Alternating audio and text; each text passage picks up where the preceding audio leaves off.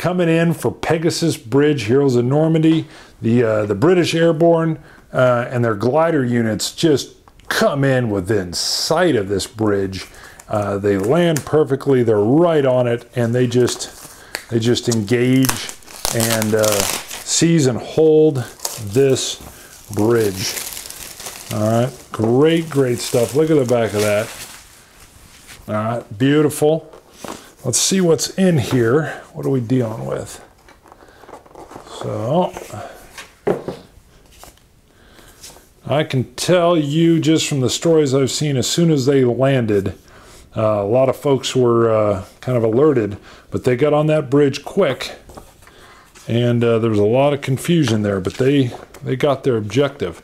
So, all right, again, same great color rule book layout that you're used to.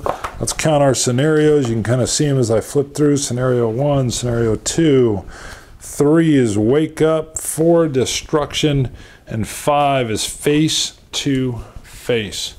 A lot of great historical pictures coming along with it, and the heroes, the true heroes. All right. Oh, scenario 6 didn't flip far enough. Hello, while we await the bagpipes. All right, and then again, love this.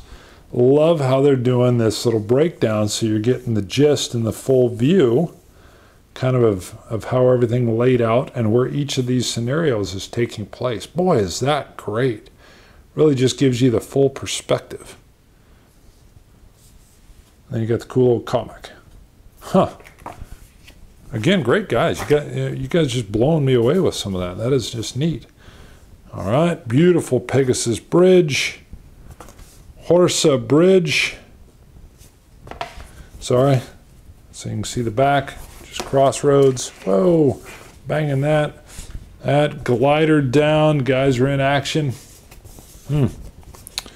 River tile. River tile.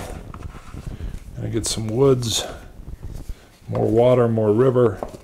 That is one thing, if you haven't played, I mean, look how much river we've got on this board. Most of this board is water. And you can just see your zones on there. And the sections that you're moving through are even big. So I don't know, do we have water crossing going on? We'll have to get into the scenarios. But it's one thing to get used to, or a little bit different to get used to, is the square tiles, and everything's a little bigger.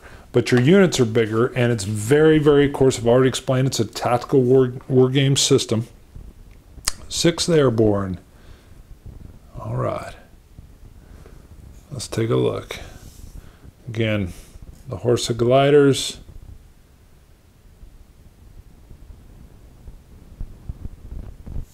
A Piat unit. It's a little like a, if I remember, it was kind of like a heavily spring-loaded anti-tank gun.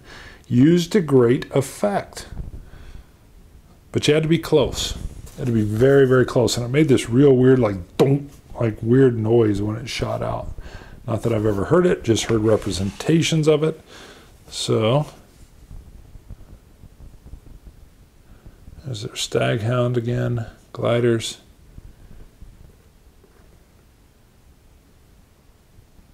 Great looking tiles on this, using that camouflage that the units actually used, that the airborne units had.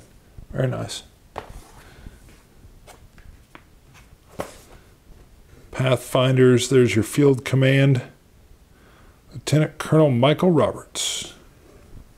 Sorry, had him off camera. Again, sleeping troops. Huh.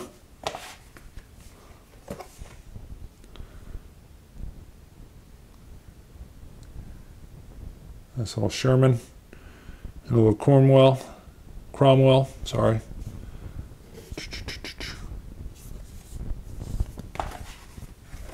Some destroyed bridges.